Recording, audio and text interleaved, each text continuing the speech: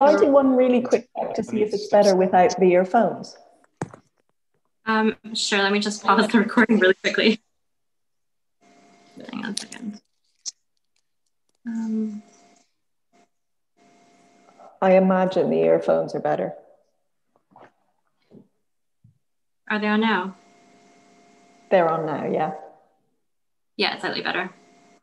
Okay, cool. Sorry about that, we recorded that part. Oh, that's okay, don't worry. I'm gonna share my screen if you can let people in. 1 second. Okay. Ready, steady.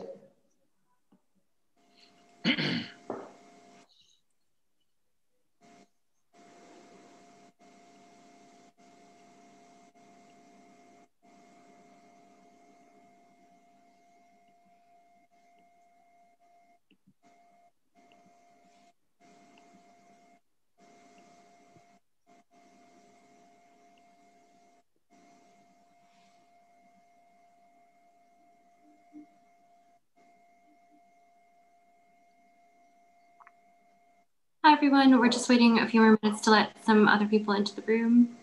But welcome.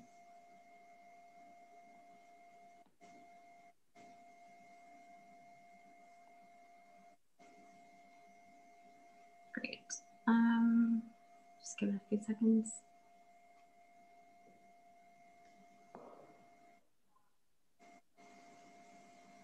Yeah, it seems like we're all here now. Good evening, everyone. My name is Louisa Uliet, and I'm curator of talks and events at the Photographers Gallery. Thank you for joining us. It is evening here in London and getting quite dark now. We're really delighted to be here with Mark Seeley and Karen McQuaid, curators of the newly opened Sunil Gupta, From Here to Eternity, a retrospective of the work of the acclaimed artist. This show brings together 16 different bodies of work from a practice stemming across 40 plus years into an exhibition that is just as ambitious and complex as the artist himself. Tonight, Mark and Karen will take us through the exhibition, moving more deeply into specific ideas they had around the chronological hang, the conceptualization of the accompanying publication, which I happen to have here now, and then their approach to some of the themes evident in Sunil's work, like text and language, representation, and the politics of health. Before we move into the format, I just want to give you some background on our speakers today. So Mark Seeley is director of Autograph, an independent photography organization which champions work investigating issues around cultural identity, race, representation, and human rights. He has curated several major exhibitions, and his publications include Different, with Professor Stuart Hall, and most recently, Decolonizing the Camera, Photography in Racial Times, which actually I should have pulled from my bookshelf, but I haven't done that. Karen McQuaid is senior curator at the Photographers Gallery. In addition to this current retrospective of Sunil's work, she also curated last year's Shot in Soho at the gallery, and is also working on a forthcoming exhibition of Helen Kamek, which will feature a new commission. This will hopefully take place later next year. After their presentation and discussion, we will move to questions and comments from you, using either the chat feature here or the Zoom function that allows you to raise your hand electronically, and then we will unmute you so you can pose your comments and questions directly to Mark and Karen. This event should last roughly 1 hour. Please note we are recording this, so if you do not wish to be featured, please turn off your camera.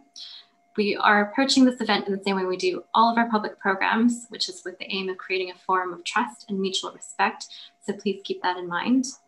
I hope today's discussion inspires you, and we look forward to seeing you again here during some of our other planned online activity, and even more hopefully in the gallery where you can visit Sunil's show now. So thank you again for joining us, and now to Mark Seeley and Karen McQuaid. Thank you. Hey, hi everyone, welcome, and welcome Mark. I might just, if everyone doesn't mind, just give a little initial framework for how the show came about and the different institutions involved. Ryerson University Gallery in Canada, the Photographers Gallery and Autograph ABP have worked together before very successfully. So in 2015, Mark curated Human Rights, Human Wrongs, which we hosted at the gallery. So we entered into this as 3 organizations with pre-existing trust, which was actually, well, really, we were quite grateful for, because this was an exhibition that was planned as lockdowns and world events were changing at quite a rapid rate of change.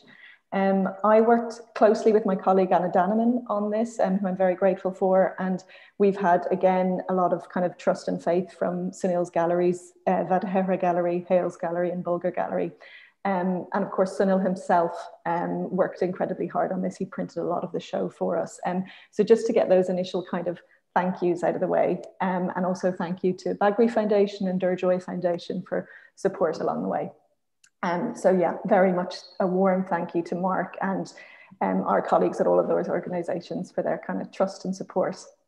The format really is, I might take you through a really quick whistle-stop tour of the show itself, and then Mark and I maybe can have a more meaty conversation once we've run through that, to give you all a sense, for those of you who mightn't be able to visit, give you a sense of the show itself.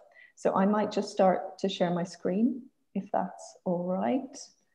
And let me know if that's working. Let me bring this to full screen. Yeah, how's that look? It's a two-floor retrospective. Sunil has a wonderful kind of history with our organization, which we're really kind of pleased about. I liked to think, as we were planning this show, that he kind of grew up as an artist in a way alongside us maturing as an organization. So the Body Politic in 1987, which he was included in, New British Colour Photography in 1980. He curated a show called The Economy of Signs in 1990. So our history and Sunil's history have crisscrossed in lots of lovely ways. So to have this retrospective as we approach our 50th feels very fitting. So on the 5th floor of the show, we have works from about 1970 to the 90s. And I'll just concentrate on 2 projects on each floor so that we can really whiz through this and get to some meatier stuff. So Sunil, as a practitioner, had moved from New Delhi with his family to Montreal and had Friends and Lovers, which is the first work that you see here. It was really when he started using a camera. He had moved to Montreal. He was extending his family was growing, so that it's a series that includes some very sweet domestic photographs of his family who had just emigrated, and that sort of theme of emigration is important in his work, emigration and family, and both made family, created family of his extended gay family that he was kind of coming to know at that time as he was coming out. He was also already working within kind of a newspaper advocacy, within a kind of a student newspaper context. So that first project really is him kind of getting used to using the camera. And then by the time we get to Christopher Street, so Sunil moved from Montreal to New York, and this piece is from 1976. And he talks about really landing in a kind of a specific cultural moment in New York. So after the Stonewall riots, which happened in '69, but before the AIDS crisis really kind of ripped up the gay community. So a real moment of confidence. So he took to the street as an active participant, maybe one might say, in kind of cruising. You know, there's a lot of sort of joy and desire in this project. It's a project where he is kind of fancying, watching, looking, you know, that idea of him being an active, there's a lot of desire there, one might say. So this has recently been published as a very lovely book with Stanley Barker. So that idea of kind of prideful display is, I think, very important in Sunil's work, and this is a great early example. I also like to think, when looking at them, that he was very young when he made this. He was in his early 20s. So he's in New York at a moment as I've said, where this kind of cultural moment is really happening, and there is very much a sense of being out and proud, which was very new and exciting to him. It's also a very crucial moment for New York for photography. He enrolled in the new school and was taught by Lisette Modell, who was a very celebrated street photographer who had taught Diane Arbus. So this idea of him kind of, really getting used to his camera and going out into the street and using it in this way. There's about 60 photographs in the series, and this is one of the first times, I think it's the first time that all 60 have been shown together. And when Mark and Anna and Sunil and I were really talking about the display of the show, this idea that all 60 would be together in the one space the idea that it might actually be, there might even be a sense of overwhelm when you see them was, so if you just see to the right there, it's the entire 60 are installed in one long line. So that sense of kind of, yeah, the kind of the immense, the depth and that sort of overwhelm of numbers in a way. As I think Sunil has said in the past, too many men, too little time. So, you know, he was breeze through. So we'll concentrate on Exiles, which is in the back section on the 5th floor. Exiles was made in 1987, and this is Sunil very much thinking about his own experience, his kind of specificity in a way of his experience as a gay Indian man in the West. And he was quite curious about what life is like for gay men in his hometown in New Delhi. It's a really, really gorgeous project in terms of how he uses the language. The situation was very different than, you know, a huge contrast to that out and proud of the West Village. This is him landing in India in 1987. So this section 377 of the penal code there still meant homosexuality was fully illegal. That's an old kind of colonial prohibition. So very much not legal. A lot of gay men would be leading double lives. Cruising would happen in a way that was much more, you know, hidden than what we had seen in Christopher Street. He went there, he was commissioned, there was an exhibition called The Body Politic at the gallery, so it was very much a commission in relation to this idea of kind of sexuality and representation of sexuality. So Sunil went, he found willing participants. He very much wanted it to be documentary in the sense that he wanted real gay men in the photographs. However, he was also very certain that he didn't want to photograph people in any sort of a surreptitious way. So he would speak to people, get what he called volunteers, and then go and pose for photographs with those men. The volunteers, he, you know, also kind of become the informants in a way, because this is a city that he no longer knows in terms of how gay men operate, in terms of how cruising happens. So he's, you know, various cruising sites. The text is another element. He went cruising with a tape recorder and started having conversations with people. And that's where you get these wonderful little snippets of language. Something here like the party is a particular favorite of mine. It says, we tried to organize a group, but it turned into a social event and eventually broke up because of petty jealousies. So just this idea of what it means to try to be a gay man in a society that is very prohibitive.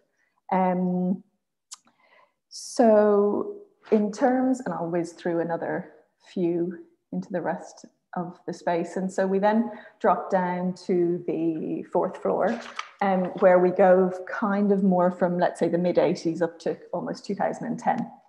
And one project here that we might talk about is From Here to Eternity. So Sunil received a diagnosis of HIV positive in 95. This project's made in 99, so he's had a little bit of time between the diagnosis, and is actually in this particular moment in time, he is ill with, you know, there is an illness associated with the disease that he's very much kind of processing in a way in these photographs. So you have these diptychs, which are self-portraits and portraits at various kind of vulnerable moments to do with his illness, whether it's drugs being administered or, you know, self-portraits. And they're teamed with these closed frontages, facades of kind of gay sex clubs and bathhouses. And you have then this idea of who's being locked in, who's being locked out. These places, even in the daytime, that are mostly frequented at night. So that idea of also being locked in and locked out of healthcare in a way, of wellness. I think it's quite interesting to note that Sunil got his diagnosis, but despite being very well informed, there's a work that comes later in the show that was made in 1991 called Cock Crazy or Scared Stiff, which was essentially a sort of an information film that Sunil made about, you know, proper use of condoms. So he very much was a very well-informed person. So that also, I think this series really throws up that idea of, you know, the camera and the dark room, the format of the camera being a sort of a therapeutic process. And language comes into it very carefully as well. These captions that you can just about see there, which is, you know, a single word and then the name of the club. are, you know, adhered in a very sort of careful way. And if we run on through, so we've also got text used, the text, you know, in this piece Shroud here, where he's, you know, it's almost like a funereal scene. So it's a low personal, you know, moment in relation to the illness. And I think we may speak later about that sort of sense in all of Sunil's work, that the personal and the intimate is very much a central part and not to be ignored, or that idea of the you know, intimacy in a way being very much part of his practice. Country portrait here, we were able to include a very beautiful, this is a family-focused project about his homeland, a very touching letter to his father included there.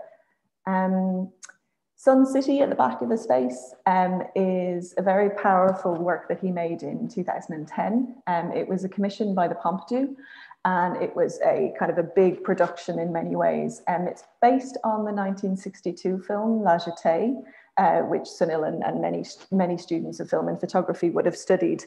The film itself is a series of stills. The entire movement of the film is simply moving through still images. And Sunil wants to make his own version of this in a way, but maybe perhaps making the stills for the film that doesn't exist. And it's kind of a dual narrative going on. You have, you know, a kind of perhaps a newly arrived to Paris, you know, young Indian man, you know, immigrating all this way to find a lover. So you see there's a relationship, quite a respectful, romantic relationship going on in the daytime photographs. You know, the guy's very well dressed, he has a nice apartment. You get the sense also maybe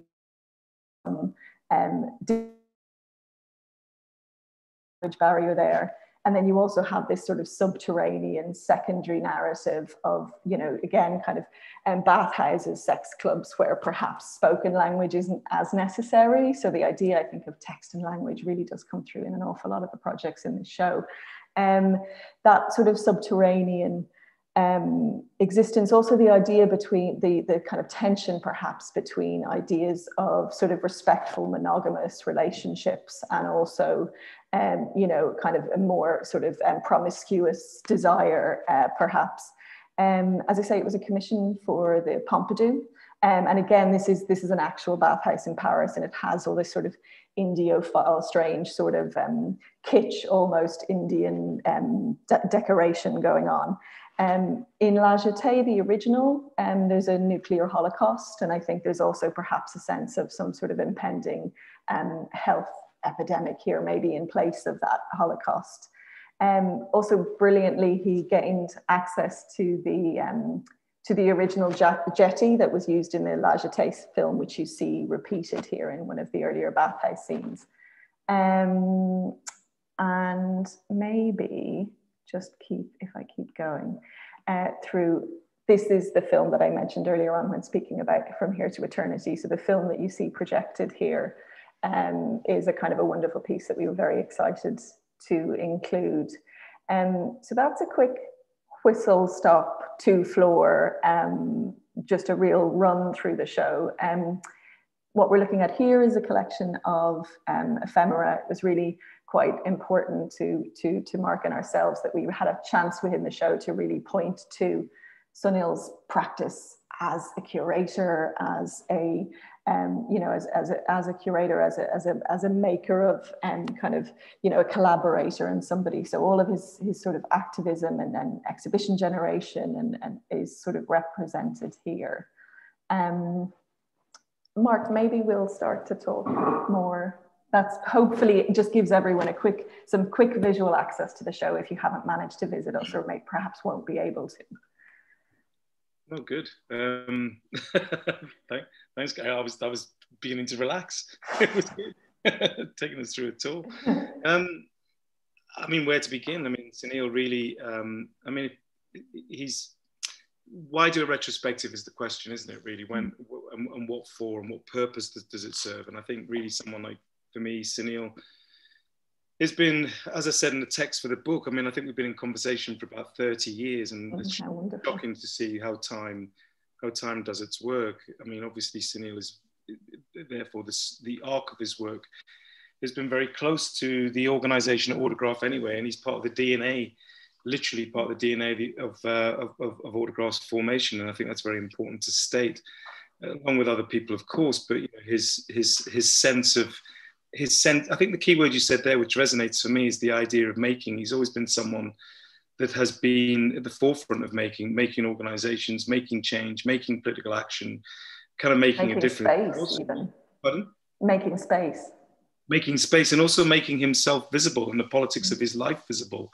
Incredibly inclusive, and always very, with the relationship with his mother Penny, I think is essential to his sense of being, you know, conflicted there as a son in many ways, you know, disappointing, and at the same time kind of approved. I love the kind of the ambiguous nature of, you know, not wanting your son to be queer, but at the same time always being there and being part of the family. The other thing about Sunil for me is that, you know, when I spent time looking, I think it's about 4.5 years, the timeline goes back on this idea of the retrospective, but spending time, you know, just talking with Sunil, you realize that essentially, and I hope he doesn't mind me saying, but essentially this whole project of photography is about relationships. It's really about just trying to unpack a kind of journey into love and a journey into acceptance. And I think that happens really quite when you sit with all these different chapters within his work, whether it's the documentary work or whether it's the more kind of constructed, you know, what one might say postmodern Bergenest influenced work, the idea that, you know, you know, throwing away the documentary kind of trajectory within the work and looking at the way that text comes into play, they're very kind of, I mean, they're big statements that the works make, like Exiles, you know, Sun City, From Here to Eternity. They really are kind of, you know, I don't like using the word poetic, but I can't think of another word just now, but they really are kind of poetic calls for the relationships and laments to the relationships and for the relationships to be remembered. And they're a kind of relationship, I mean, you know, he literally in many instances strips himself bare, not only physically, but also emotionally for us to kind of see. And for me, that's really quite unusual in many ways, because so much of photography is about, you know, either fantasizing about something else or creating a kind of alter ego. But this isn't that. This is really much about the reality of the day-to-day existence, of living as a diasporic gay man who's, you know, has this Indian, Canadian, New York, you know, British experience, arrives in the UK at the kind of heart of Thatcherism, incredibly, I mean, we talk about hostile environments, but, you know, Britain in the 70s, Britain in the 80s, Britain in the 90s, Britain in the noughties has been an incredibly hostile chapter for many of those people that feel as though that they've been marginalized. And from the Windrush going backwards, you know, Clause 28, poll tax riots, you know, photography itself seen as this kind of illegitimate child of the visual arts. Its acceptance only arrives in the mid-90s anyway. So there's an incredible wave of, if you like, of both of activism throughout his work. And I think that's really what the journey round his kind of retrospective will give people. I think it's interesting that you were almost apologetic for using the word poetry there, and I really don't think you should be. I think language and Sunil's work, and also what this retrospective kind of allows you to do, is also kind of really acknowledge how language changes over time. I mean, you know, the very idea of him being there at the very nascence of Autograph, the Association of Black Photographers, terms like Black, terms like queer, how they change through the various projects of the show. I think, you know, it makes you think about language within particular times and places, and how that power has. And I love the fact that he often admits that he steals his titles from, whether it's from films or whether it's from books, but he's also a little bit, I think, in love with language, and that really comes through in how he works with text. Absolutely, complete. Well, I mean, it's interesting just working in the arts, how you've been categorized from ethnic minority arts, ethnic minority arts advisory boards, doing research into the exactly doing research into the need for a formation of black photographers and photographers from the South Asian continent. I mean, I think the labeling part of it is really well self-evident when you visit the show. Just how language has been so fluid and slippery as well. Just how it changes and how it becomes nuanced. And in many ways, it's full circle. People are questioning this identity politics now more so than ever. I mean, it wasn't that long ago when, people that were running cultural institutions were seeing our work as irrelevant, and that is, that has been mentioned to us a few times in terms of conversations. Aren't we over this identity politics place? And clearly that's not the case. And I think even more so now, people have been able to witness or experience the kind of shifting language terrain that people have had to navigate through this identity politics field, this minefield, is really, again, a rich seam that people can get out of Sunil's work, I think. But again, you touched on that idea of kind of it is so powerful to have language for things, but it's also obviously so powerful to see yourself represented, and that idea that simply being seen, his entire body of work can be looked in various ways as trying to create space and kind of visual representation for people who haven't been either visual in the art history canon, but also just visible in everyday culture, in visual culture, and that idea that in various different parts of the world at various times, you can be denied visibility because of your sexuality or because of your race or because of and that kind of quite simple thread through the show, but so important. Karen, this is why I'm obsessed with the idea of time and place and identity, because we're not all in the same place at the same time. What's happening in India and what's happening in the UK in the 70s and 80s and what's happening in New York. It's very interesting, isn't it? Because part of what we discuss in the text of the book is that, Christopher Street is possible in New York, but you come to London and it's just not there. It's still very much underground. It's a very different scene. The idea that you have, a promenading out community owning spaces in that way, Christopher Street did, which is why I think that sequence is so fantastic, because you can almost feel his desire. Completely. Like fancying is so a part of that. Yes, and each time, which is why I think having all 60 of the photographs on display, or 60 of the photographs in the kind of chronology that we've done, we've made a high street which you can walk down and fancy all these objects of desire are clearly framed. And then you come back to London, and which is why I think this London in the 80s is really quite important, because this is what London was. It was a kind of place, the center of it was essentially a shopping mall. Places were pretty run down. People were getting on with that, but looking for this other way of being, looking for these desirable people, looking for this community was very difficult to find. And it was clearly very underground still. Why? Because it was harassed, it was policed, it was difficult.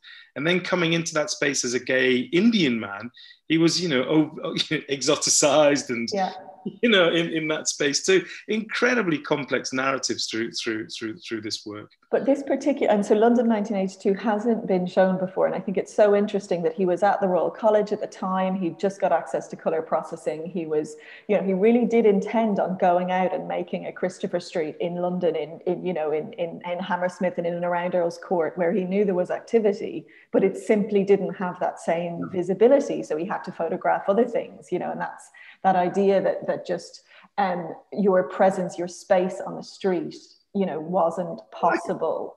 I could argue, because, obviously we've got, what is it here, maybe 10 photographs here. I could argue that when you look through the portfolio of the London in the 80s, it's this, what begins to catch his eye, what begins to become self-evident through his lens is clearly the migrant, So there's this sense of kind of finding the kind of other that he identifies with as well.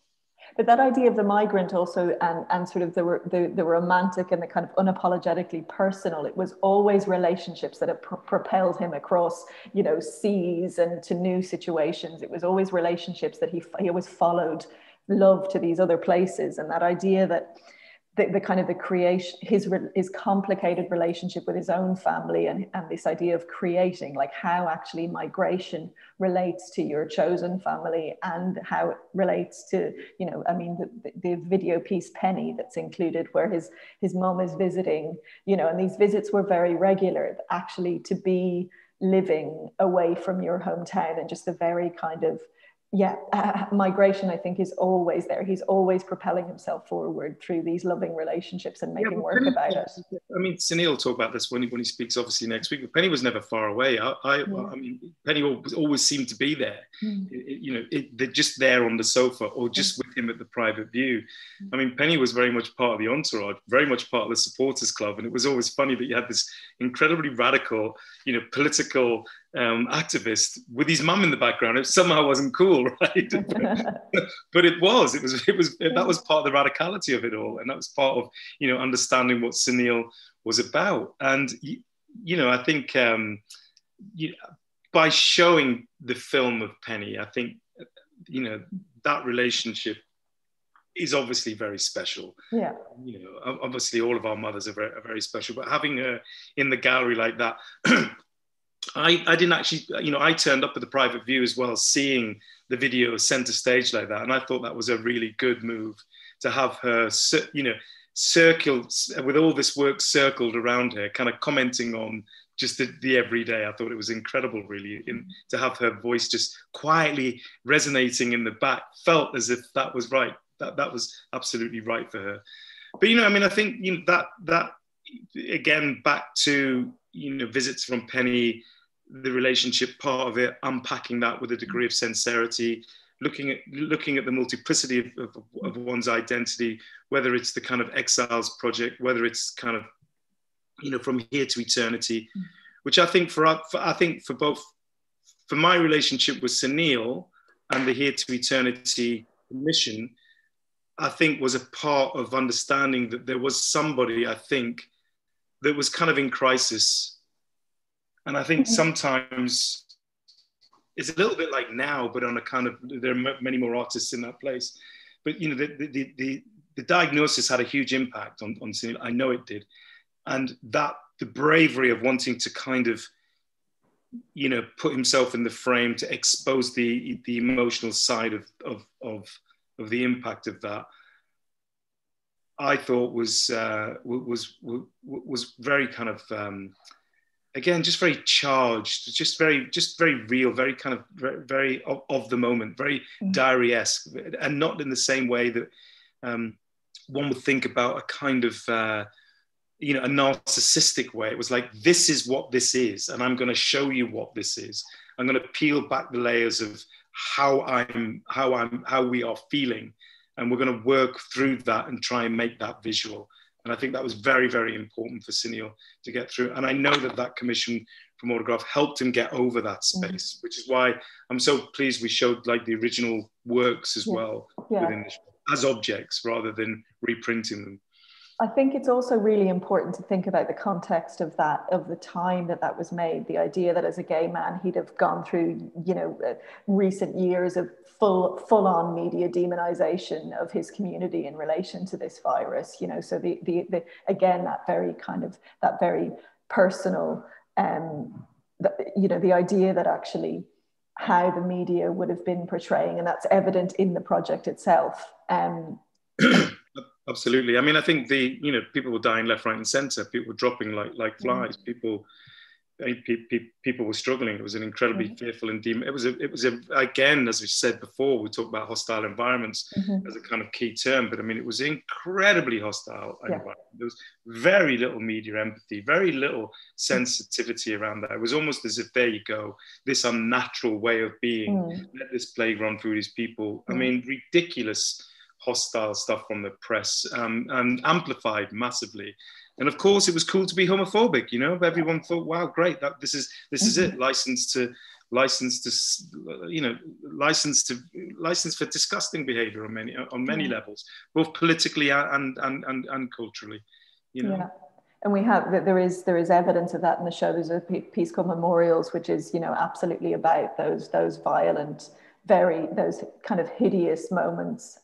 One is the Admiral Duncan famous bombing, and a horrific kind of situation, and a young American student who'd been murdered horrifically through homophobic, really, really violent acts. So there is a somber moment in the show for that. And I think we have to, part of the reason why that work is in the show is because we have to remind people that, again, these are incredibly vulnerable kind of like communities, very, very much so. And I think that idea that, the book really is a kind of complement to the show. We have a page on the screen now, and it's not a catalogue to the exhibition. It's again to amplify all of those relationships and all of those sensitivities and all of those kind of vulnerable key people that have been through Sunil's life as well. Some of them, of course, have died now, and we've all experienced death in our life. But it's just to remind us of just what the kind of context was. So you have these family photographs, and then you have the things that he's kept, which again just show the impact or the attitudinal hostility towards people that were contracting AIDS at the time, or HIV at the time. Incredible moments. So I think the book is both pleasurable and both painful. It shows a kind of journey to try and be visible, and it shows a journey to what you were kind of working against, whether it's ridiculously archaic colonial acts in India, or whether it's the sense that people are trying to establish themselves as a group of people where they could share their experience. And I love this handmade poster on the left-hand side, the gay black group for, African, Asian, Caribbean, Chinese, and SE Asian lesbians and gay people, black people only. I think it's just back down to that language. It's people were trying to frame this kind of concept of how they were being othered in many ways. And of course, the book just seems so full of action. It's the action of them ripping these things out, but the action of convening and discussing and, marching and organizing. And it just seems like it's literally bursting with action. Every pamphlet or every, kind of snippet or every, it's absolutely full of activity that this visibility that you need is not going to be handed to you, Well, especially when you consider it now within a kind of pre-internet age, how things were circulated, how information was passed around, how people turned up, and I think, again, talking about action and activity, we have to look at part of Sunil Gupta's formation through the politics of the GLC. Yeah, of course. I mean, I think what Ken Livingstone and what was happening on the South Bank at the time, literally a standoff with Westminster, was a really important kind of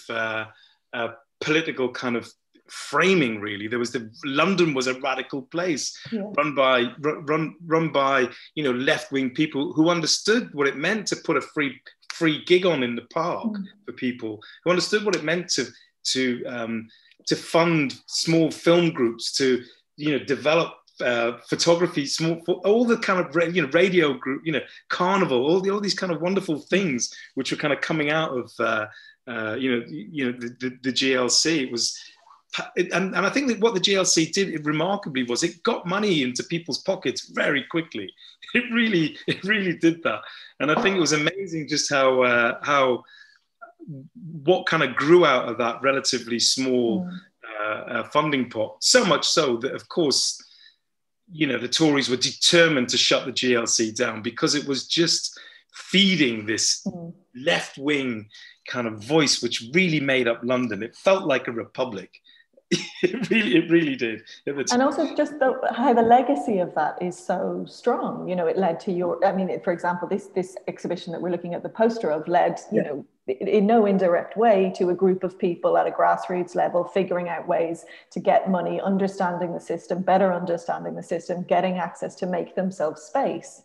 And to create something to photograph. So many people, whether it's Zach Ove, Ingrid Pollard, Armit Francis, Vanley Burke, some of these people now are kind of celebrated household names in terms of the visual arts. I mean, Zach, of course, created the big show at Somerset House the other day, but they start here, right? Yeah. This is kind of like the small funding springboard that pushes some of these people into existence. same difference. I mean, the complexity of all the different voices just within that space. I mean, Ahmet Front, Rotimi Fani-Kuri was, of course, one of the early chairs of Autograph, Su Trangmar. People were also kind of intersectional in terms of their politics. People argued, people clashed, but there was a sense that you're on the left anyway. You're on the same side, but difference within that space. Why same difference is really important here. It was about kind of using photography or using these exhibitions as kind of like, political kind of levers within the space. It was, I come into photography not because I love the history of photography, not because I'm fascinated by the medium itself.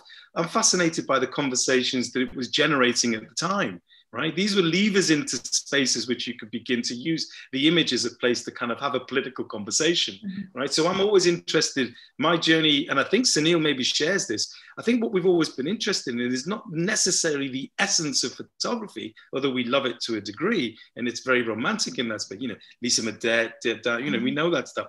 But what we're interested in is the work the images do in culture.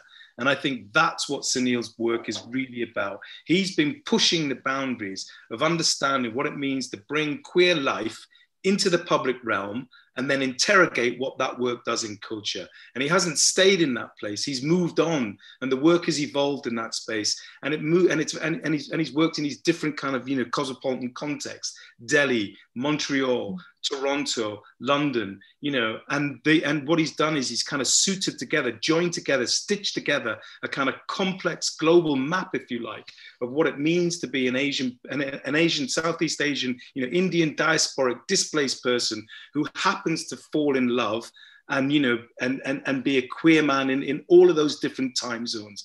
And I think what's great about the work, when we look at it kind of holistically, is that it has different meanings in all of these different contexts, because people are discovering the different chapters of his work in different times and in different locations and at different moments in their lives. And I guess that's why I wanted this book to be done the way that it's done, because it's a kind of chronicle as well. We've done the show in a timeline, which is great, but the book's like a kind of chronicle, like a scrapbook of all the little important things that it's really important for you to keep as an individual, to remind you of the journeys that went on. Because if we don't have these things as material culture, they get left out and they get forgotten and they get, they get binned. So I'm really grateful to Sunil for keeping the stuff, right? Because I've moved offices maybe 100,000 times in terms of the trajectory of Autograph. And the stuff that, I have to thank Rennie Musai at times for saying, Mark, don't throw that away. It's really important. It's like, oh God, I've got to move it again. Thank God Sunil never threw this stuff away, because it's so easy to dump the important things, the important reference points, the invite cards, the kind of cultural memory, the relationships that we have as we go forward. We somehow don't have time for it.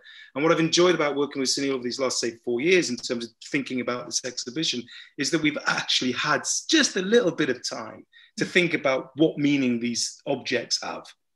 Yeah, and I also love the decision. There is a Chris Booth book out there. There's the queer book with Prestel. There are these books already that do the job. We don't need to repeat these things. This book has a very different function and a very different energy, and a much more perhaps active one than an alternative route might have presented. Yeah, we wanted to kind of. We were influenced by, there was a Belgian publication which Sunil brought, and also the newspapers that we've been producing. It's funny you just flipped into this. If we just go back one slide, Karen, I love those kind of back to the Autograph group. I love this photo. There's Monica Baker, there's Merle van der Bosch, there's George Sherry, there's Sunil, there's Michael Jess, there's Ahmet Francis, there's, there are these characters, Lance Watson. Some of them, moved on and did different things, but it's great that there's the lawyer, the solicitor made that photograph and that he's kept it, because that is a proper, archival gem at some point. And it means that you can look at these names and think, wow, where did they go? And where are they now? George, of course, is a great academic. Monica,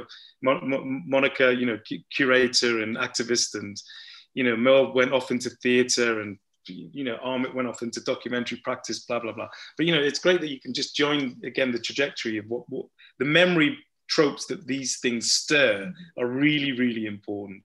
And also so exciting for an entire, perhaps new generation, we're very lucky at the gallery. We have a very young audience, the idea that people who will see this show won't have as long a history, with Sunil's work as a lot of you and his peers do. It's really, really nice to think about that idea of actually people encountering it from their own political current perspective. Yeah, and every time I look at this photograph, the one on the left, of this man staring at you, it's like, I can't believe that someone could look that hard at you, right? It's incredible, right? So, and Sunil says to me, in India, people stare. And I'm like, wow. Yeah, it's like in India, people stare. And it's just, even that kind of conversation can be extracted out of this type of work. Static antibodies, fantastic work. Yeah. Again, I just think that, what does it do? It fills a gap, doesn't it? This book gives the opportunity for some people, if they're interested, to follow a path. And it will follow a path that is not necessarily that easy to find in the archive. And I think when artists collect their stuff, for whatever reason, I think some people just can't help it. Maybe it's part of what they do. But when they collect their stuff and then they begin to share it over time, it can be really, really insightful into how they think as people anyway. And I think this story, Yeah, and celebrate, it's absolutely celebratory. Deborah Willis, and Monica on the train to Newcastle. The idea of an autographed T-shirt in Egypt is hilarious. It's stuff that I think kind of reminds you of just how important it is to be active, to collect stuff, to keep things, as I say. And I think that is part of what he's about. Louise, I'm not sure how we're doing time-wise. You are okay. Maybe if you want to go through a couple of final points before moving to questions and comments. Okay, cool. Just checking in. Do you want to talk any more about kind of how maybe the original sort of selection of the projects, because there's obviously that original editing process. I mean, I think we've landed on about 16 in total in the show. Are there any those sort of itchy scratchy ones that you've walked around now and would have quite liked to have landed, because obviously there's more work than we've been able to show. How were those choices? I mean, I think obviously you start on, kid in a candy store, really, isn't it? Once you start looking at work, you want everything. I do anyway. I always want the lot. It's like the hard part is once you start saying space is limited and you can't do everything. I mean, what is nice is that you're not scrabbling around looking for things. What happens curatorially is that it's breaking your heart when you're putting stuff out. And it's also trying to, this was very particular, this exhibition, because it wasn't like we could go in and out of the space and think that looks great there, or this could be there. I mean, what you said at the very beginning is that we both knew the space very well. We'd worked with you before. There was a certain sense of trust, I think that you and Anna could work the space really, really well. And I think the best part of that, part of the maturity of the project is you can let go and let other people make some decisions. Absolutely. Yeah. And I think that's really important. And I think the only thing we really wanted to do, it would have been nice to have more video work, I think, because there's some great videos in the place. Yeah. I think having Christopher Street as a full-on blown-out experience is fantastic. Having Sun City as a full-on blown-out experience, seeing From Here to Eternity is a full-on blown-out experience. I think we cut down, Friends and Lovers and some of the London. I think the things that we cut actually are okay, and I think I'm very happy with the way that the show hangs together. It really does. I think the color, you muted my desire to make everything lime green and lime yellow, which was a good decision as well. I think I would have gone much more 1970s because I love lime green, fluorescent pink, and bright yellows and super reds. But hey ho, I think it would have been overly dominating. So I was again quietly surprised at just how relaxed, and you know what it, you kept saying easeful. Our relationship with Sunil, your relationship with Sunil, it felt easeful, and that can only be because there was trust, which is great. There is so many dark politics in this work, actually, There is, you know, hostile Europe, there's hostile, you know, there's murder, there's death, there's HIV, there's media. There's so much brutality actually underpinning a lot of what Sunil has looked at. But in a funny kind of way, once you spend time in the show, there's a certain sense of kind of affirmation and celebration, which rides out of that, despite all the darkness that's in there, you know, having to photograph people in their relationships just to show that it's okay, that the queer relationships can last a long time. But there's an affirmation in that space. To strip yourself naked and to photograph yourself in the mirror, you know, while you're diagnosed with HIV is a kind of dark place to be emotionally, psychologically, but it's really affirming as well. And I think that sense of, I've been using this word a lot lately, that sense of that care, that someone like Sunil cared about the politics of the place, is really what you come out with. And I would argue that you can't help but care about the kind of condition of, you know, existence and freedom and liberation and the right to be once you walk out of that show. Well, I'm not sure we can put a nicer final point to that part of the conversation than what you just said. So I might just shut up for a minute and see. I don't know, Louisa, time-wise, if that's an appropriate moment to maybe widen it out and take some questions. No, that's perfect. Okay, do you want to keep the PowerPoint on screen? Oh, I could come out however you'd we had a question and comment from Dennis Lowe, which I'll read because I think they're not working. So they comment about a profile piece in The Guardian today where publisher Margaret Busby fumed that she was only ever being given Black writers to read, and in quotes, "The assumption is that it's got to be a Black writer or a Black subject or else I'm not qualified. It's so limiting," she writes. Curatorially speaking, is there ever a suggestion that Black and Brown artists, photographers are similarly kettled into making work about Black and Brown subjects by university lecturers, galleries, and publishers? And if so, is this restriction of subject matter fair or ever indicative of genuine diversity? Wow. It's in the group chat. Should I try and answer that? I think you probably. That's a really good question. I mean, I think, I was going to say something there. What does kind of freedom look like? What does kind of creative freedom look like? You know, and I think the problem is that often people are corralled into categories. You know, I know Margaret very well. I think it's tragic that you know, the arc of her at this point in her career as a brilliant kind of writer and scholar and historian herself, that feels that she's just been given that kind of, you know, been corralled into that space. I mean, I have complete empathy with that, and I have complete understanding with that. I think it's very difficult for people to allow people to be, you know, to operate outside of the conditions that people put on you, rather than see what you can bring to the table. And I think that's really, really quite tragic in many instances. And I think this is where I think people have got to do an awful lot of unlearning around the things that they think they know about people. So, and I think and I'm using that in a kind of, in the context of a kind of, you know, decolonizing sense. You've got to unlearn the crap that you've been given. If not, then we're going to repeat all the same things that have gone before. And people, whether they're Black, people of color, women, gay, will always be framed within the context which is not their making, right? I mean, I think what people want is to be able to have parity and equality in terms of a creative life if they choose that path.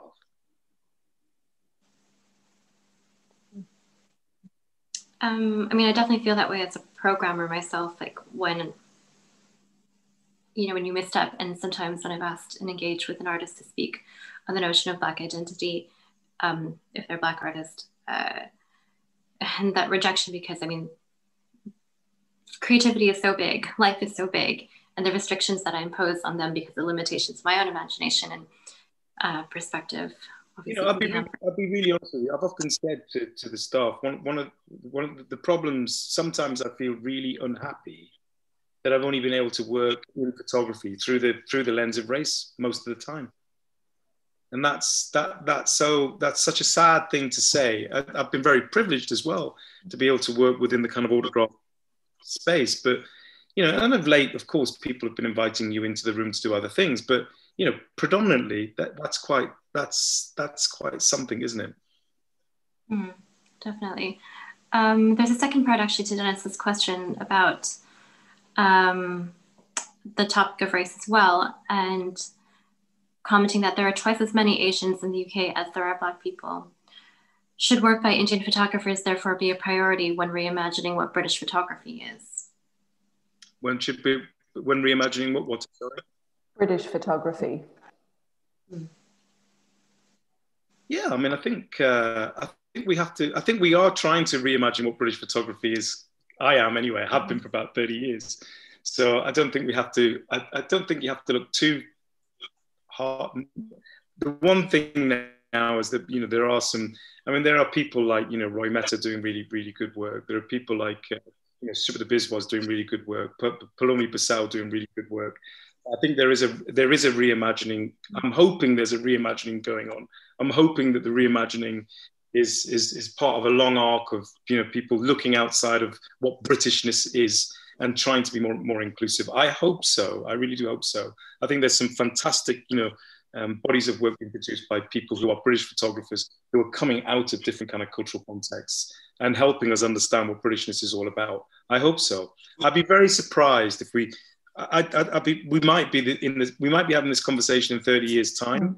I think it might be similar, but it won't be the same.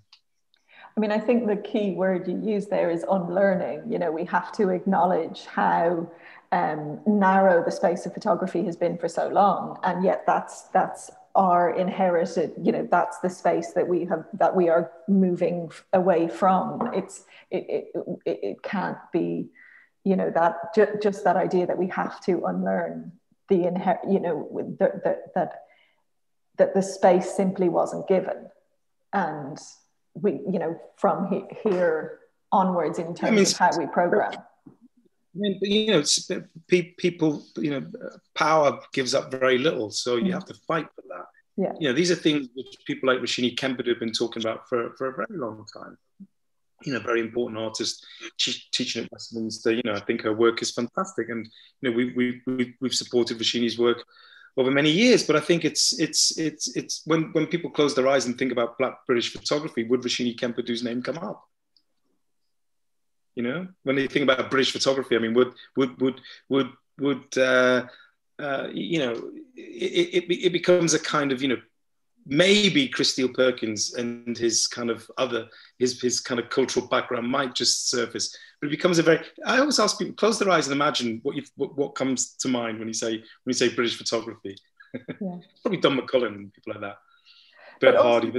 It's probably Don McCullin, he's a lovely guy. Bert Hardy. There's a very certain sense of what British is. There's got these kind of unconscious protected characteristics around it. Yeah, but also, I mean, you can't separate class. You can't separate who owned the cameras. You can't separate that. You have to also acknowledge and understand the complex, and obviously no longer tolerate that massive disparateness in terms of access to the industry, in terms of access to visibility that we can't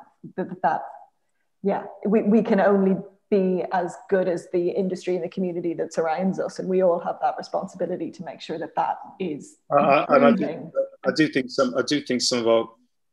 some of the cultural institutions are, do need to probably unlearn quite a lot. Sure. It's interesting, we do a James Barner show, 10 years ago, and James has a show coming up at the Serpentine Gallery very, very soon. And I think the danger is that the work that we did with James gets erased in that conversation. Yeah. So there's been an awful lot of heavy lifting trying to get people like James into the ground. And I think a lot of it is scholarship as well, but a lot of it is curating. A lot of it is allowing those kind of curatorial voices to have a kind of platform too. Mm-hmm. And I think in terms of scholarship, I think, the Academy has to teach this work too.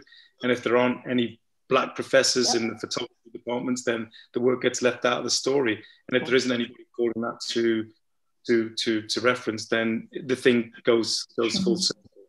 And if if students have to pay, you know, 10 grand a year to do a course, and there are no black British students working in photography, and then the food chain is really it's easy to cut it off, isn't it? It gets cauterized really quickly, because it all comes down to this point of education.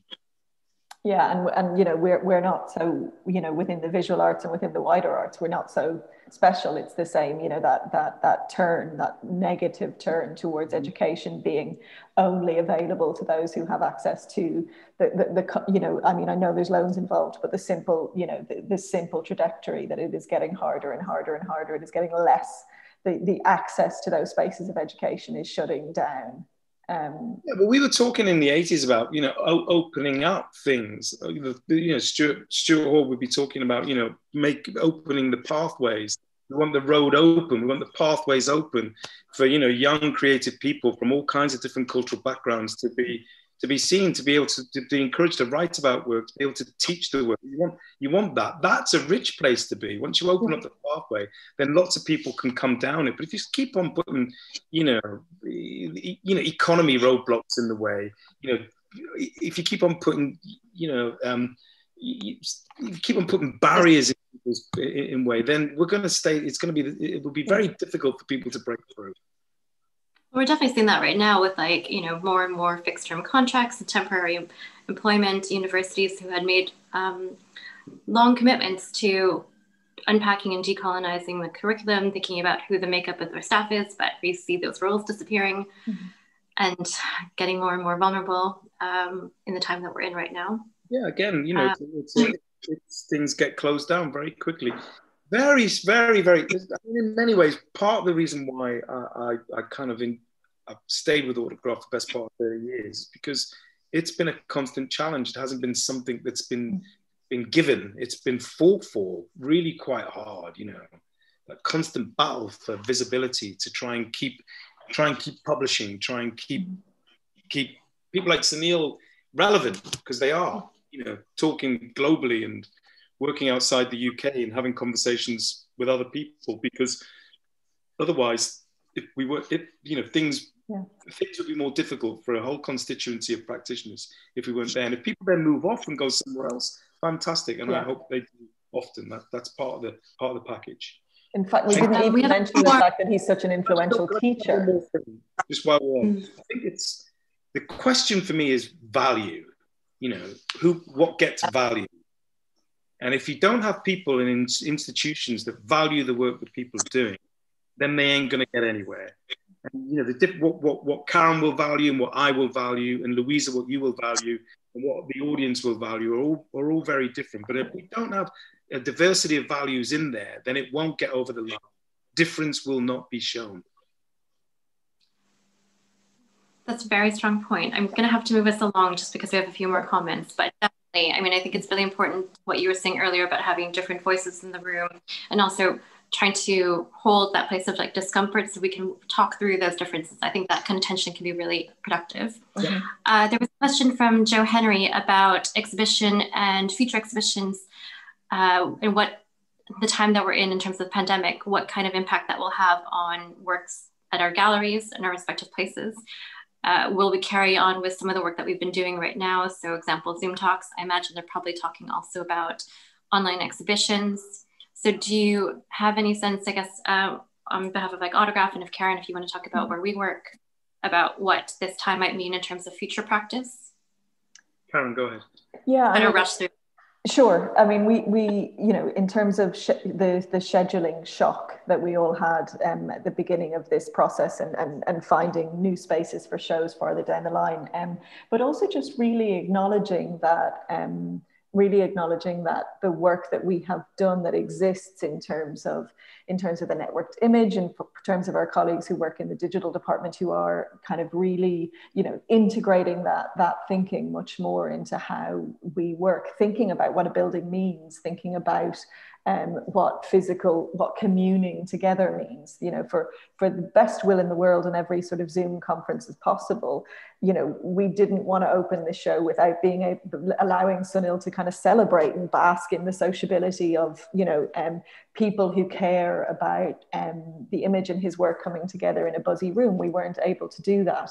In terms of kind of programming, I really honestly think it's probably too soon to proffer some sort of, you know, clear vision for the future. We're still, as an organization, figuring out what this means for us, figuring out what it means for audiences and how they use and what they expect.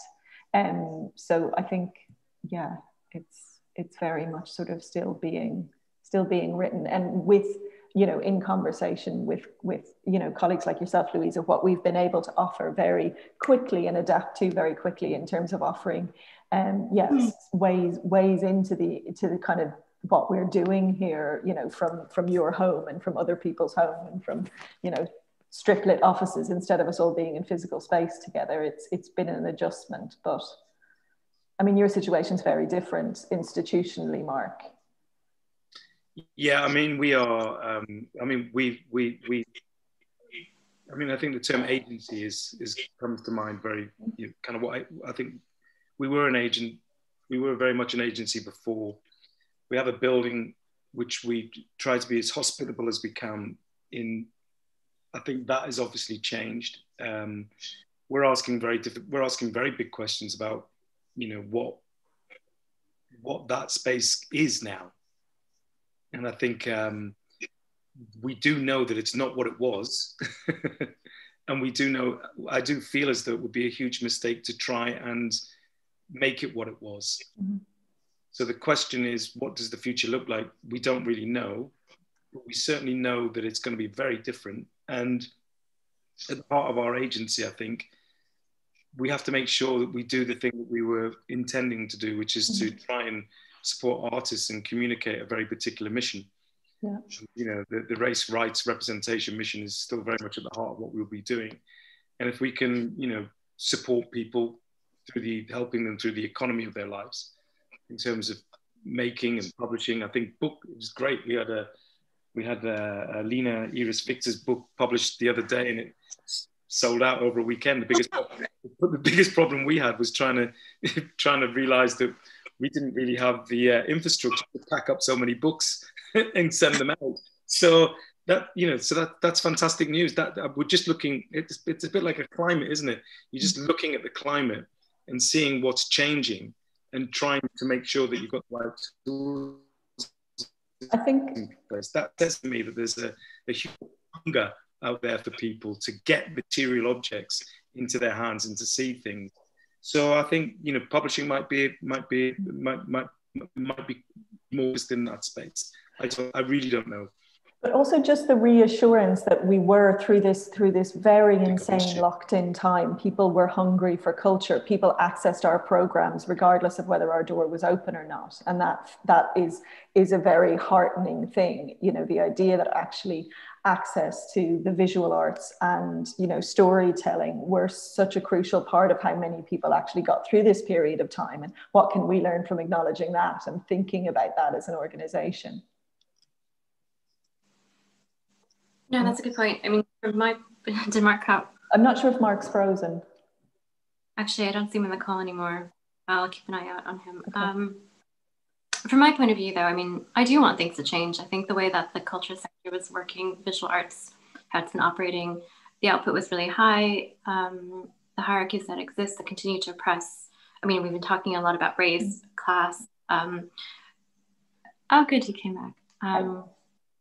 I do want it to change, and it's heartening to see that change here. And also to reach people who are in different areas. Sorry, we just keep getting messages. I think we have time for one more message.